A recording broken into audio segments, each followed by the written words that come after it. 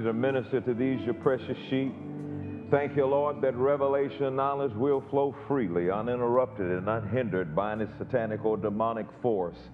And Father, tonight I pray that you will speak through my vocal cords and think through my mind.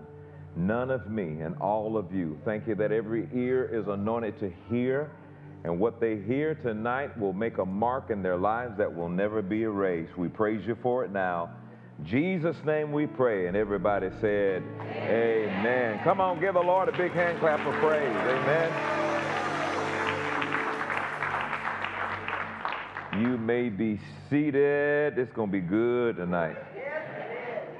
All right. If you have your Bibles, go with me to the book of Ephesians, chapter 5. And verse 18. Tonight we're going to talk about being filled with the Spirit. Being filled with the Spirit. What does that mean? And, you know, I think sometimes we become so satisfied with a bit of truth, then we make it the whole truth. And I think I'm more satisfied with getting the whole truth instead of a bit of truth. And there's a lot of bit of truth about being filled with the Holy Spirit that we have traditionally absorbed. Not to say that what you have was wrong, but it's like it's a bit of truth, and you want to know the whole thing here. So this is what this is going to be tonight. I want to make sure I go line by line. This is pretty fascinating. Once you get to see this. The thing that fascinates me all the time is when I discover it was in the Bible the whole time. It was a matter of context. Say context. It's a matter of paying attention to the context of a thing. And then it begins to bring scriptures like, you know, submit yourself one to another. Husband, love your wife. What was that all about? Why did he even start talking about that? Believe it or not, that is a part of what it means to be filled with the Spirit of God. So let's get into this. We're not only called to walk dependently upon the Spirit, okay? We're called to walk dependently upon the Spirit. That's all we've been talking about for years, to walk depending on the Spirit of God.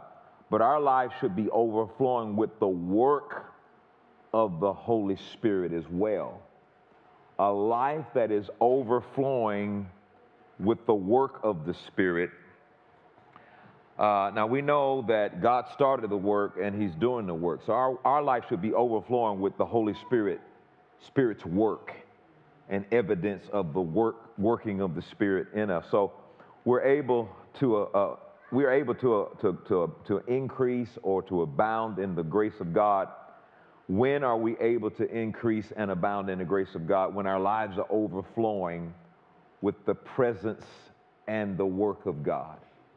The presence, yielding, the presence and the work of the Holy Spirit. The presence and the work of the Holy Spirit. So tonight I really want you to really be sensitive to, you know, the path in our living that leads us to the presence of the Holy Spirit. He is real, and as Christian people, we should know about and experience the presence of the Holy Spirit in our life, not just in our emotions, but presence and working of the Holy Spirit. That's what I'm talking about. I'm talking about the presence of the Holy Spirit that produces that work in your life, the presence of the Holy Spirit that's producing the changes and producing the results that you see in your life, producing the change of desire, all those things you see in your life.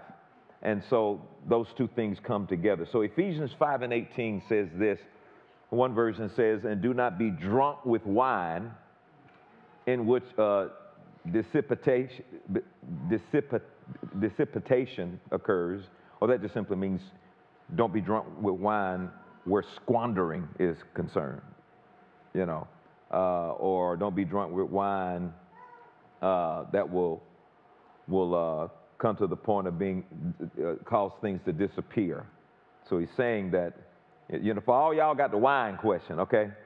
Just let, you know, some of y'all look disappointed, like, God dang. You know, Just hold on a minute here. See, he said, but be filled with the Spirit. Now, the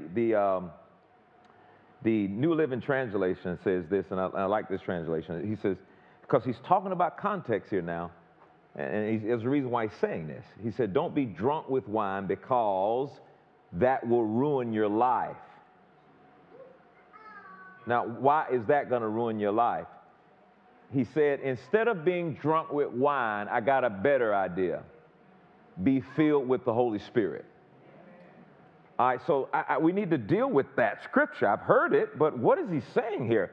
You can also translate this as be always being filled with this Holy Spirit.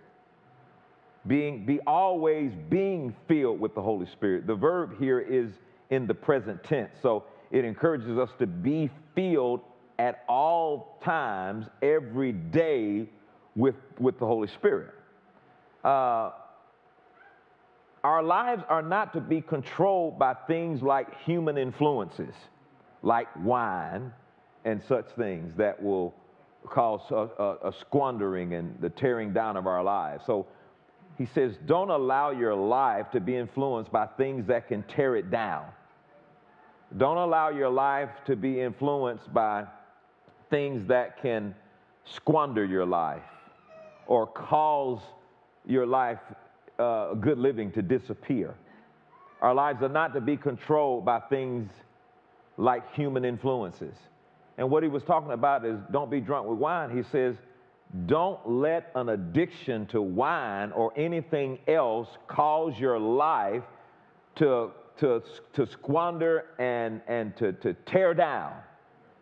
So the thing, you got to ask yourself this question: what is it that you are allowing to take place in your life that's tearing your life up? What's tearing your life up? What type of toxicity are you allowing to tear your life up? Being drunk with wine, he's just saying walking around drunk all the time is going to tear your life up. The wine ain't the problem. You're just drunk with it.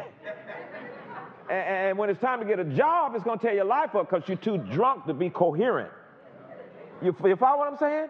He says, so what else besides being drunk that can tear your life down? Because the Holy Spirit wants to, he says, instead be filled with the Holy Spirit, because the Holy Spirit is trying to do the opposite. He's trying to build your life up. But you need to be aware of things that you are allowing to tear your life down. And that could be other people. Toxicity exists in relationships as well, right? And so instead of being drunk, all right, he just adds some more description to it. Instead of don't be drunk because it'll ruin your life. That's what he's saying. Don't be drunk, because I can't tell you the number of people their life was ruined because they were drunk. He said, instead of being drunk with wine, Mad Dog, it doesn't make you feel better, Red Lady 2020, Brass Monkey. Instead of being drunk, he said, be filled with the Holy Spirit. Amen? Be filled with the Holy Spirit. So then, what is, we are to be filled with the Holy Spirit. Let me back up. We are to be filled with the Holy Spirit. We're Christians, so we ought to be filled with the Holy Spirit. I never could really get my hands on that, being filled with the Holy Spirit. So what does that mean? What does that look like, to be filled with the Holy Spirit? Someone says, well, that means you're speaking in tongues. And I made that the sum total. I did. I don't blame anybody for that. I made that the sum total in my understanding, that being filled with the Holy Spirit was just kind of actually, just praying, speaking in tongues. So now I'm filled with the Holy Spirit because I speak in tongues. Speaking in tongues may be a part of it, but that ain't nowhere near what he's talking about right here.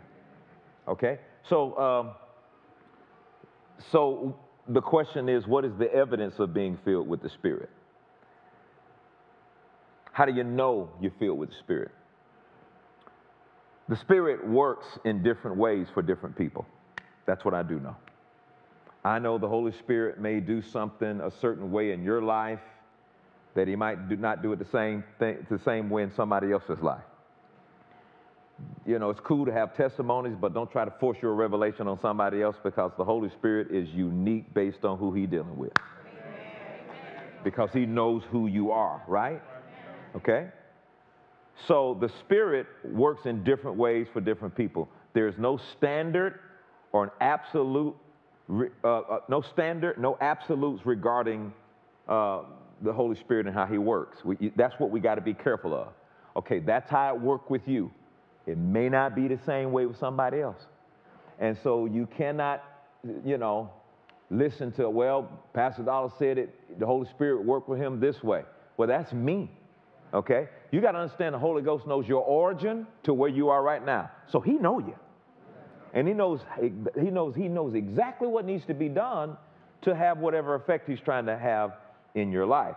Now, Ephesians chapter 5, very interesting. Let's go there. Ephesians chapter 5. Let's look at it in the NLT, and let's begin at verse 18. Ephesians chapter 5, New Living Translation, and in verse 18. So we see a great list of the results of being filled with the Spirit of God right here. So he's going to tell us evidence, show us evidence and results of being filled with the Holy Spirit, because we're talking about, it's better to be filled with the Holy Spirit so He can build your life up than to be drunk or influenced by other human influences that will tear your life down or squander your life, okay? Now, verse 18. So now watch this carefully. Say this out loud. Context is king. Okay, so I'm just going to stick with context here. All right, so evidence. So it says, don't be drunk with wine, because that will ruin your life. Instead, be filled with the Spirit, comma, he's starting to tell us what that means to be filled with the Spirit. He get ready to tell. He says, but be filled with the Spirit. Let me show you the evidence. Let me show you what this looks like to be filled with the Spirit. He said, singing psalms, hymns, spiritual songs among yourself, making music to the Lord in your heart. Wow. And give thanks for everything to God the Father in the name of the Lord Jesus Christ. He said, you're being filled with the Spirit, and look at the evidence of being filled with the Spirit, okay? And then he goes, verse 21, and he says, and further, submit to one another out of reverence for Christ, submitting yourself one to another, the King James says, out of reverence and respect for Christ. That's what being filled with the Spirit looks like. He's given you, this is the evidence of what it looks like, okay? And so far we see, speaking to one another in psalms, hymns, spiritual songs, singing and making melody in your heart because you're filled with the Spirit, so you do that. You're giving thanks always for all things to God the Father in the name of our Lord Jesus Christ. You're submitting to one another in the reverence and respect and the fear of the Lord. When you see someone walking in great submission and humility out of respect and reverence for God, it is an evidence of the full work of the Spirit of God in their lives. So these are tied directly into being filled with the Spirit. You see submission and humility. Submission and humility. It comes from being filled with the Spirit. But then you go to Ephesians chapter 5 and 22. He says, and this is in the same context, for wives, this means submit to your husbands as you submit to the Lord. In the same context, he says that happens when you're filled with the Spirit. Then verse 25 addresses the husbands. In verse 25, it says, husbands, love your wife just as Christ loved the church. That's evidence that you're filled with the Spirit. And it doesn't end there. In Ephesians chapter 6 and 1, it says, children, obey your parents in the Lord. That's evidence of the working of the Spirit.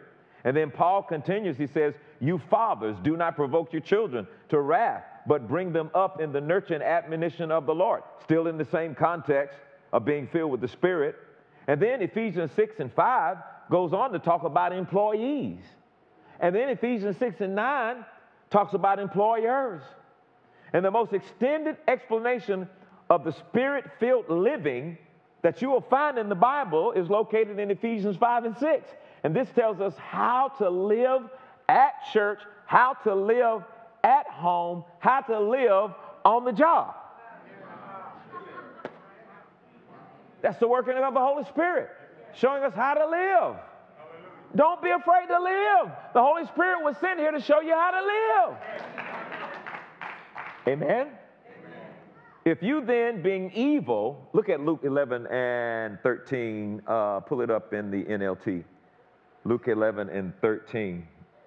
Okay, so the thing I want to show you there is you got to stay in context when you're reading all that. We normally leave the filled with the Spirit part out and go right into talking about the marital roles and family roles and all that. And he's like, don't do that. Because now what you're doing is leaving out the key part, and that is the Holy Spirit that's going to help you do these things. All right, now, watch this. Before I read NLT, he says, if then, being evil, know how to give good gifts to your children, how much more will your Heavenly Father give the Holy Spirit to those who ask Him? The NLT says, so if you sinful people know how to give good gifts to your children, how much more, and please turn your phones off so I won't hear the music and stuff. Okay, if somebody might cuss you out, and I don't want that to get on the tape or in TV or nothing, so if you could, turn your phones off. You control your phone, amen? So if you sinful people know how to give good gifts to your children, how much more will your Heavenly Father give the Holy Spirit to who ask Him? So God the Father will give the Holy Spirit to those who ask Him. Not only does this apply to salvation. All right, so what happens when you get saved, you're like, God, save me. When you get saved, you get the Holy Spirit too, because you can't get saved without the Holy Spirit. So when you got saved, you got the Holy Spirit. You can't separate that work. That work of the Spirit of God or the Spirit of grace, we were saved by grace. That work of grace was by the Holy Spirit. And so, but that doesn't apply just to salvation. It also applies to your sanctification. What do I mean by that? The Holy Spirit is going to work to separate you from worldliness to God. He's going to separate you unto God. So the work of the Holy Spirit is to separate you unto God. He's going to do a work in you, giving you a desire and the power to please God. He started the work. He'll never leave you by yourself to finish the work, and He'll be done when Jesus comes. Hallelujah. And that's on Him. Listen, if He started the work in you and you got born again, and He ain't finished the day Jesus comes, it's His fault. Because that's what He said. And I believe Him. All pressure gone. I'm not sweating to try to become something that God already knows what I'm supposed to become. He started it. He will finish it. And it'll be done when Jesus comes. Ain't no this thing about, well, when Jesus comes, what if I ain't ready? I will be ready.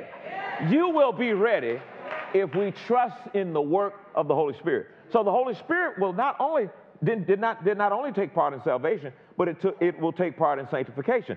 If the Spirit of God is not in our lives, however, and then we're not born again. If the Holy Spirit is not in your life, then you're not born again. When you got born again, Holy Spirit's in your life. See, I don't want you to ever confuse this with, well, I'm born again, but I don't talk in tongues, so that means the Holy Spirit is in my life. No, no, no, no. If the Holy Spirit's not in your life, you're not born again. And the reason why I know the Holy Spirit is in your life, because you are born again. You made a decision to yield and get born again, and the Holy Spirit is now in your life. So as we humble ourselves and we humbly ask the Lord Jesus for forgiveness, like we did in a new life, and then we admit our need, then the Father will send the Holy Spirit with new life. And that's what happened. You admit it, I can't do this, I need to be saved, I need you to come into my life. He did that, and what happened? The Holy Spirit now has been sent to you. You have the sent one in you right now. Amen. If you got born again and made Jesus the Lord of your life, the Holy Ghost is in there. Amen. When did He enter in? The day you got born again. Amen. All right? Now, so unfortunately, many Christians fail to apply this verse in regards to sanctification, that He's in there to do a work. What? To separate you unto Him. So we all as Christians have the Holy Spirit, but the real question is whether or not the Holy Spirit has us.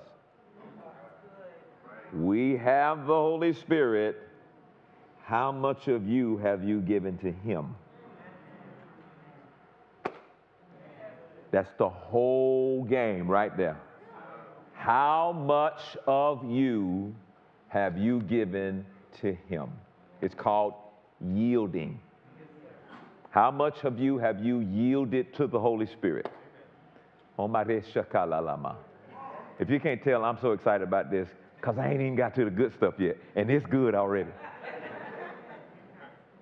Think about it. You ask yourself that question. You who are here, those of you who are watching this at home, how much of the Holy Spirit, how much of yourself have you given the Holy Spirit? So watch this. The fullness of the Spirit means that he totally has us. The fullness of the Spirit. See, you would think, well, the fullness of the Spirit, I have the fullness of the Spirit. No, the fullness of the Spirit means he has us.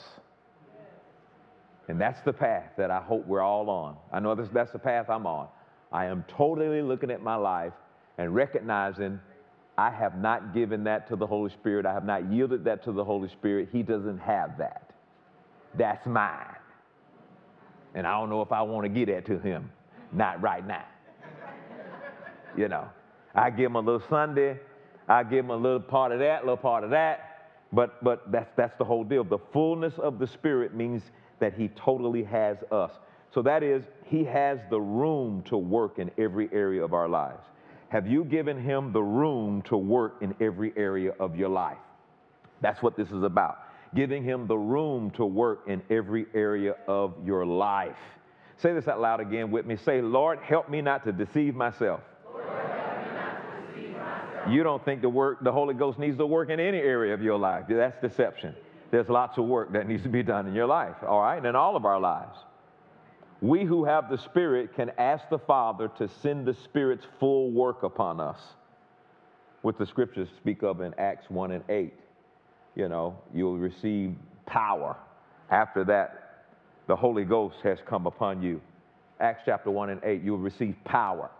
You know, as the church, we always choose the fable so we don't look and see what he's really saying. I don't really know what I thought when I heard this. You shall receive power. I don't know whether I thought I was going to have Superman power or some kind of fable. But power is just, it means the ability to get the job done. And what he says in our life that's being changed, in our lives that we're submitting with the Holy Spirit, he says, I'm going to give you power to get that done. Up until now, people in the Old Testament don't know nothing about this. Everything they did, they had to do in the flesh. And flesh produced flesh. That's why they could never keep the law. They were in the flesh. You needed the help of the Holy Spirit. And one of the things I know is I have power now by the Holy Spirit to do what I can't do alone. To do what I can't do by myself. I tried and I tried. Tried all night long. I tried and I tried until I found the Lord. Several things wrong with that. You trying and the Lord ain't lost. And then I prayed and I prayed. How long you pray? Prayed all night long. How you pray? I prayed and I prayed until I found the Lord. No, I'm trying to get you free from your self-effort. Your self-effort is futile. God already knows it. He already said in his word, I already know man is just dust. You need him. You got to have him.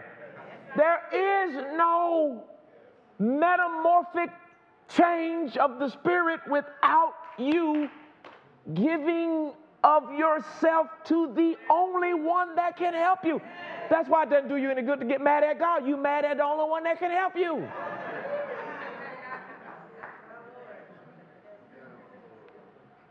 Let me calm down. Whew. I got to get back in shape because when I holler like that, I get a little dizzy.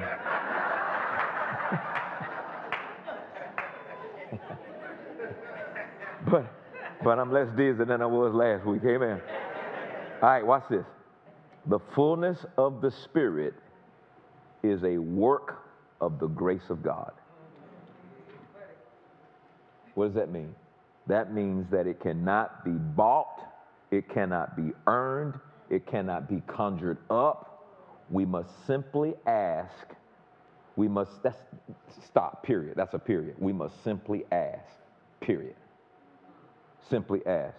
And you know what? When you ask God something, that is humility and faith right there. It takes humility to humble yourself. Listen to what you're doing. To humble yourself and ask God, help me, Lord. And then by faith, receiving the help. Help me, Lord.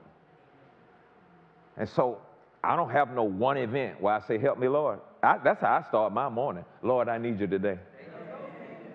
Heaven say, how you know I need you? Because I'm human. I'm dust. And I need you today, Lord. I need you today. Ain't no telling what I'm going to run in today, what's going to confront me today, and I need you today. This morning I ran into an American Express lady who couldn't get it in her head that I'm not sending you all of my identification through the internet. Do you know what time we living in? And she kept going with her script. I'm like, put the script down. Ma'am, you can't help me. Put somebody on the phone that knows how to be creative to help me because you stuck on your script. And she said one moment and then kept me there forever. And then I had to start looking over my teacher for the night so it could keep me. I need you. I need you. I ask you, Lord, help me right now. Because that old man, I thought he was buried. I want to jump through that phone. He helped me. Lady came back. She said, give me your cell number. She called it. Boom. That's you? Yeah, that's me. She said, all right, it's approved. Go on, do it. I said, see, just somebody that. But now I got to apologize to the lady. I said, ma'am, I want to apologize. Now watch this. If I sound a little, you know. If I was sounding like that. God, dog. I'm like, I got to go through this to send you more money? It's humbling and faith to ask God. It's awesome, though, to ask God. This becomes a part of your life. I am asking for your help, Holy Spirit. I'm turning this over to you, saying that I need you. That's fullness of the Holy Spirit right there. Oh, my gosh. Ooh-wee. So Paul prays a greater prayer. Let me show you this, Ephesians chapter 3, because this is the prayer all of us need to start praying. I started praying this prayer some years back. All of us need to start praying this prayer right here. It's big time, okay? There are two great prayers here in Ephesians 3, and we should not just be reading them, we should be praying them. Look at Ephesians 3, 16 and 19 in NLT. Ephesians 3, 16 and 19. Here's what he says. I pray from his glorious unlimited resources. He will empower you with inner strength through his spirit. His glorious unlimited. He's got unlimited resources. Why wouldn't you ask him? I pray that from his glorious unlimited resources that he will empower you with inner strength through his spirit. And you should be saying, Lord, I pray that today that you will empower me through your glorious unlimited resources and give me inner strength by your spirit. Verse 17, he said, then Christ will make his home in your hearts as you trust him. Lord have mercy. And you did. You decided to trust God. You got born again and he made his home, his abode in you.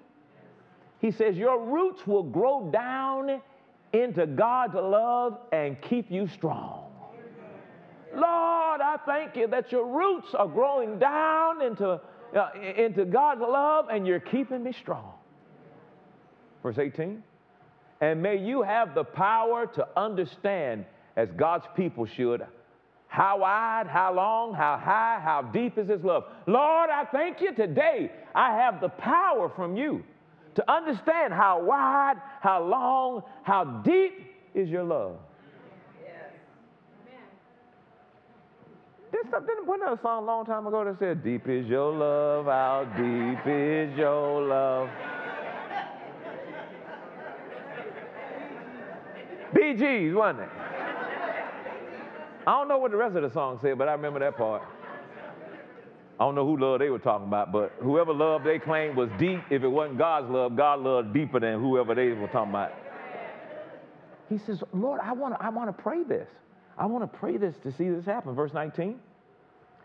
And may you experience the love of Christ, though it is too great to understand fully. He says, I want you to have some of it. I want you to experience some of it. You're not going to understand it because it's too great for dust balls to understand it fully.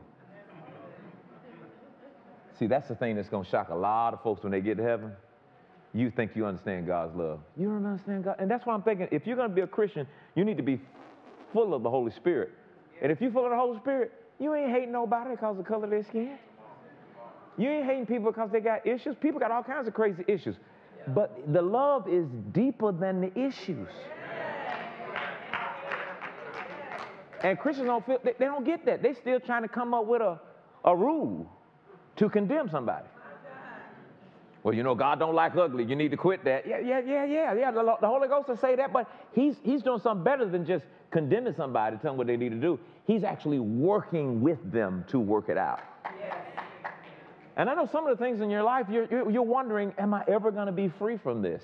Yes. If you keep humbling yourself and saying, I need you, Lord. Thank you, Lord. Help me to see these things. Praying this prayer like this. Yeah. There'll be a day that you'll wake up and the thing you used to want to do, you just don't know what happened to it because you'd have no desire to want to do it. Because I think I said this last week, no matter what you do or no matter what you used to do, it all is based on the desire. And God's working on that desire. And you're changing. Every now and then you need to go in the mirror and just kind of lift your hands up and say, Lord, I'm changing. Look in the mirror and say, who is this in the mirror I'm looking at? Who is this? I'd have cussed him out a long time ago. But I sure have changed. And God will start showing you little areas where you sure have changed. You're like, boy, if that had been 3 weeks ago, yeah, but you see the working of the Holy Ghost. Hallelujah. Thank you, Lord. So you all right. You changing. It may not be a big change. And nobody, you might be the only one noticing the change. That's fine. But you are not the same.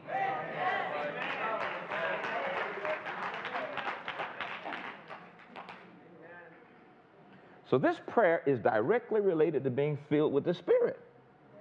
If we seek the Lord in such a prayer, we can expect that our lives will be more and more characteristically be filled with all the fullness of God. And if we ask anything according to His will, guess what? We will have those things that we ask for.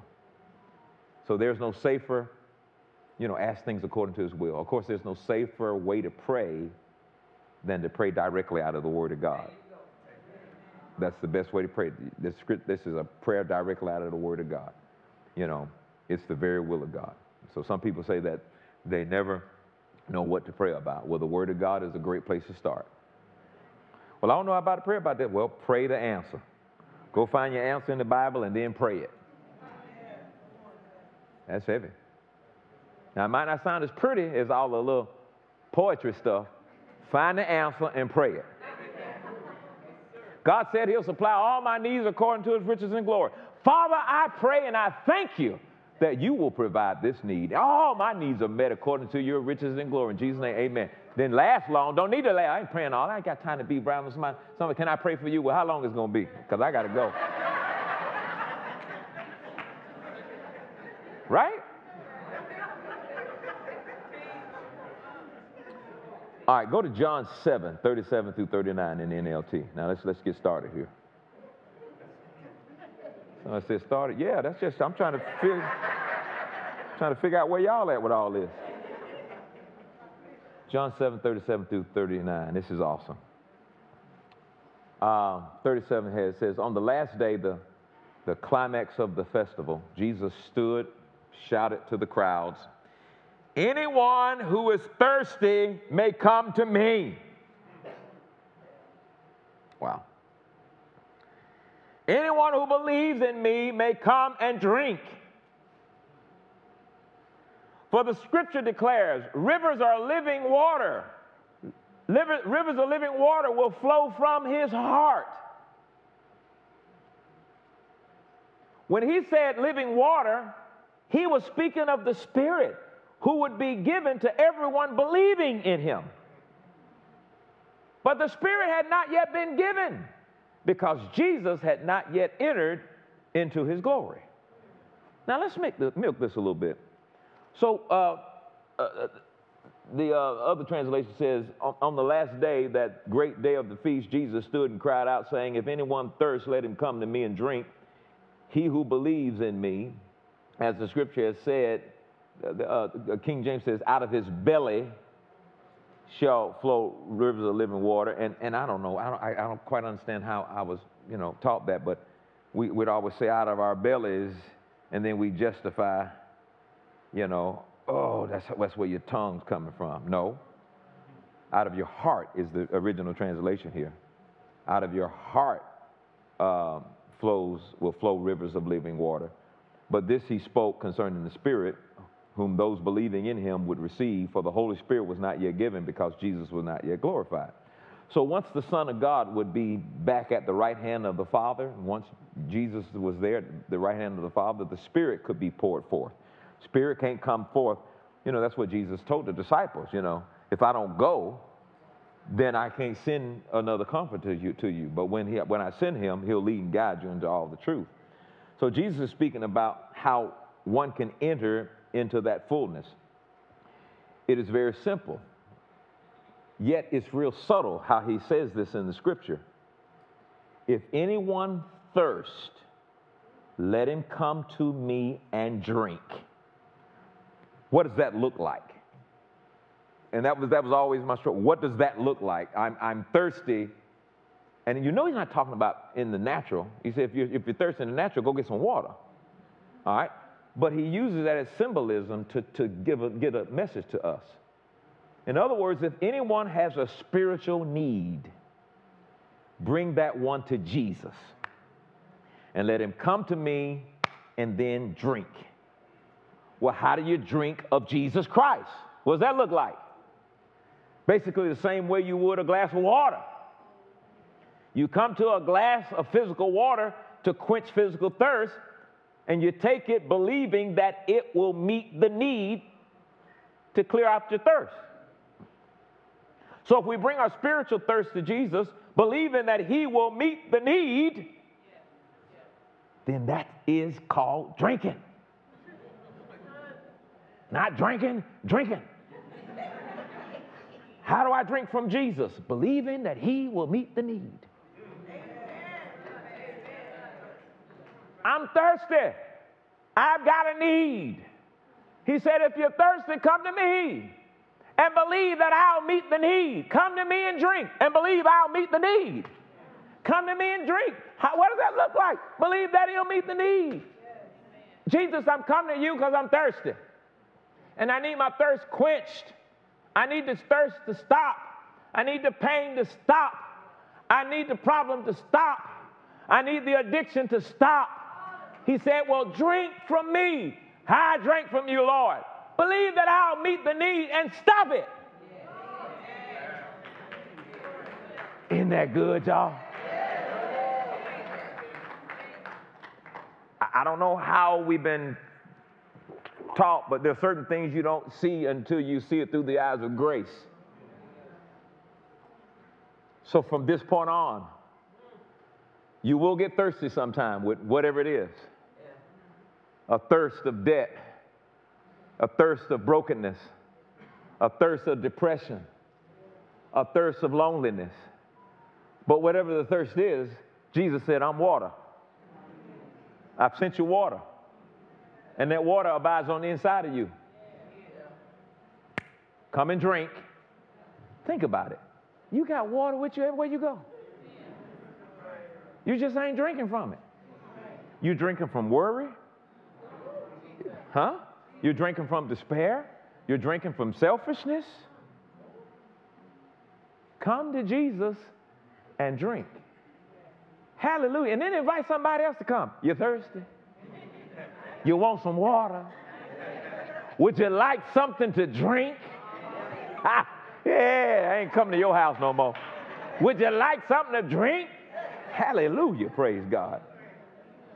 And look at I want to read 38 and 39 again. He says, John chapter 7. Where is that? 38. Where is it up there? Okay. He that believeth on me, that's it. He that believeth on me, as the scripture has said, he that believeth on me, as the scripture has said, out of his heart or his belly shall flow living waters. By what? Just believing that he can do it. Out of his belly shall flow rivers of living water. See, here's the deal. He's in you. But it's really talking about the water coming out of him in you. That's good. Yeah. It's not talking about you trying to give yourself credit for the water.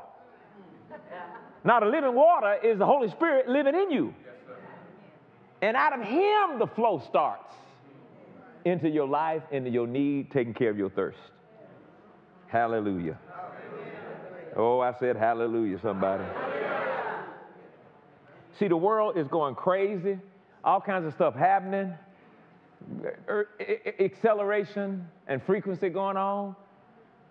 And all I know is that, Lord, let's get intensity in the Word. Because this might be the only hope the world has. That's how that revival that has been prophesied about, that great move of God. I'm telling y'all, people are going to start running to the church because of the invitation to come and drink from those who carry living water. Hallelujah.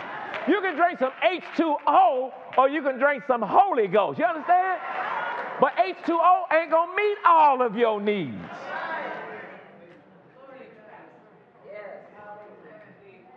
So I figured, well, Lord, this is all I can do. Just intense. Just get that word out there. Get it out there every day. If you'll notice on my confessions, I'm doing more teaching. Get it out there. Just get it. Just feel it. Just surround them by it. Get it on a podcast. Get it on a social media. Get it on TV. Get it on radio. Get it out there on print. Get it out there on books. Get it out there. Get it out on satellite. Get it out there on cable. Get it out there. They'll get it one of them. God said to me one time, he says, you have no idea how I'm able to use the medium in which you're preaching the word to get it out. He says, I done got it out to people you don't even know. And that's the reason why he talked to me about that, because I get up in the morning and while I'm fixing my breakfast and everything, I get up there and I'm look at the broadcast. I say, that's sure good. I wonder if anybody saw it. And every now and then, my TV guy and marketing person, they come in and they say, you wonder if anybody saw it? Look at this. I'm like, ooh, a lot of people saw that, didn't they? God is calling us to invite people to come and drink. Amen? All right. All right. I didn't read verse 39, did I? Let's see. 38, 39. But this spake he of the Spirit, which they believed on him should receive. For the Holy Ghost was not yet given because Jesus was not yet glorified. So now, if we believe that Jesus can quench the thirst in our lives, that is, in other words, if we believe that he can meet the needs in our lives, quench the thirst, meet the needs in our lives. For example, fulfilling the yearnings and the insufficiency in our lives, then that is drinking of him by faith. That's what that means. That's drinking of him by faith. So if we keep doing that, if we characteristically do that, then it is assumed that that will quench the thirst. If we keep doing that, keep believing that he's that he's met our needs. Keep believing that we can depend on him. So if we keep doing that, then, you know, the thirst is going to be quenched. And if you're thirsty, come unto Jesus and do what? And to drink. But you know what? It goes farther than that. He who believes in Christ or keeps believing that Christ can meet those needs, out of his innermost being shall flow rivers of living water. This is a picture of bringing our need to the Lord in faith. And then watch this. He gives to us a thirst, quenching drink of the Holy Spirit. And and like I said, just remember, it's not only given to us to meet our needs, but he builds us up in living water so that we can overflow onto the lives of other people. You are about to flood somebody's life out. You are about to overflow into somebody else's life. So by consistently coming to Christ, he quenches and satisfies me with living water. And when I concentrate on him, he fills me till I overflow. He fills me until I overflow. Now, this is the best way to minister because we are so full of the living water of the Holy Spirit. So we can continue to come back to Jesus. He continues to pour living water in us, so we simply overflow on other people.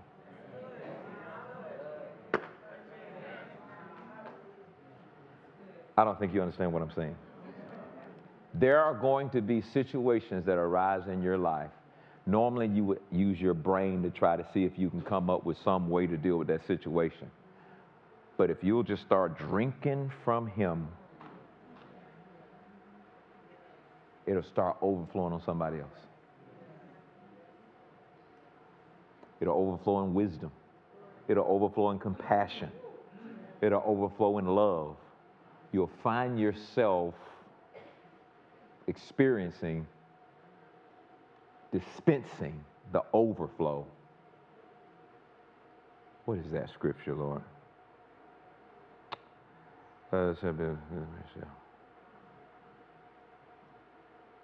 My cup runneth over. My cup runneth over. So, what do you do with the stuff running over with the cup? You distribute it. Well, he's trying to make you that cup and trying to get you into overflow. To where what's flowing out of you becomes contagious. Joy flowing out of you becomes contagious, and you heal somebody of a sad day. Overflowing. And I'm telling you, this is the life of living filled with the Holy Spirit. This is what this is about.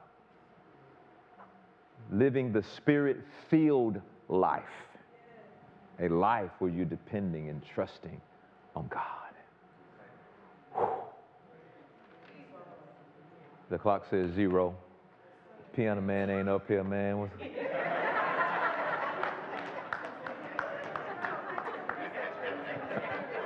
Corbin got all caught up and everything. And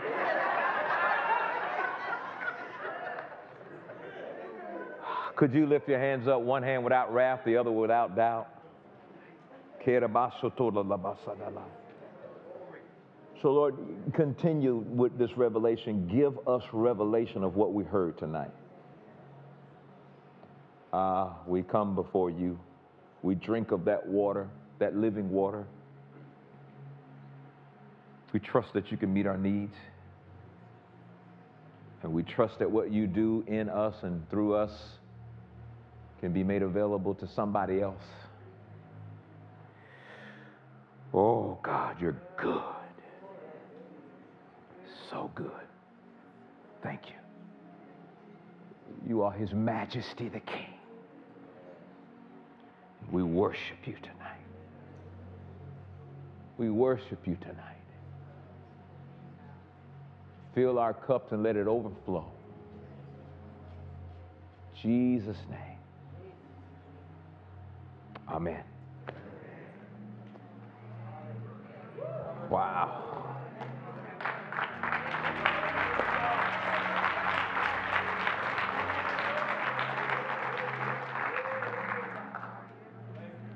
on through.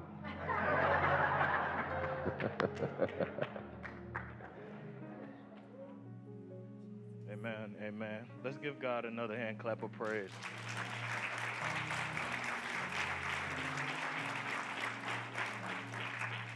At this time, we want to give anyone the opportunity who has not received Jesus Christ as their Lord and Savior, the opportunity to do so.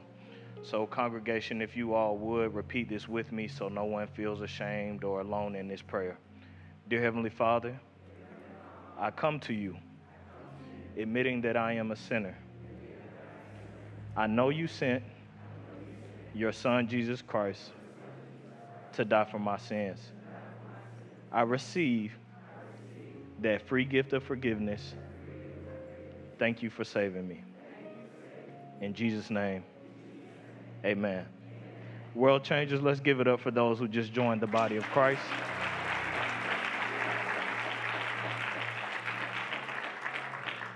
Amen. If that was you and you just prayed that prayer of salvation with me today, text the keyword "I'm saved" as one word to 51555. Provide your name and email address, and we will get a free ebook to you as a gift today. Amen. Now it is our time for our gift giving, our tithes and offerings. If you need an envelope, please raise your hands, and our ushers will provide one for you. And at this church, we give out of our heart, not out of necessity, not out of force, under no pressure. We trust God in everything that we do, and this is just another expression of that. So I just want you all to have peace. No matter the amount, don't ever feel like you're giving too little. Don't feel like you can't depend on God, even though it may be your last. No matter what, just trust Him in everything you do. Let the Holy Spirit lead you, just as Pastor said tonight. So if you all are ready, you can lift up your seed, your phone, envelope, whatever it is, even if you're giving by faith tonight. We also have a few ways on the screen for those on stream as well. Dear Heavenly Father, we just come to you, thanking you for this seed sown by your loved ones. We trust you. We know that you provide every need that we have, Lord. We will never lack because of what you have done through your Son, Jesus Christ, Lord. You take care of us, and we trust you, and we believe you. And I thank you, Father, and I claim that every seed sown will be met in 100-fold return. And it's in Jesus' name and by his blood. Amen. Ushers, you may receive the offering.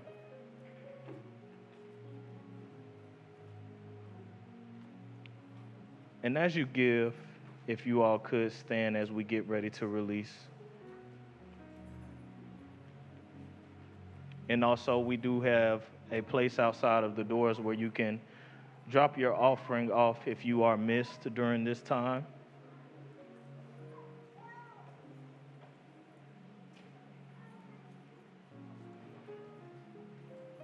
God is so good to us each and every day.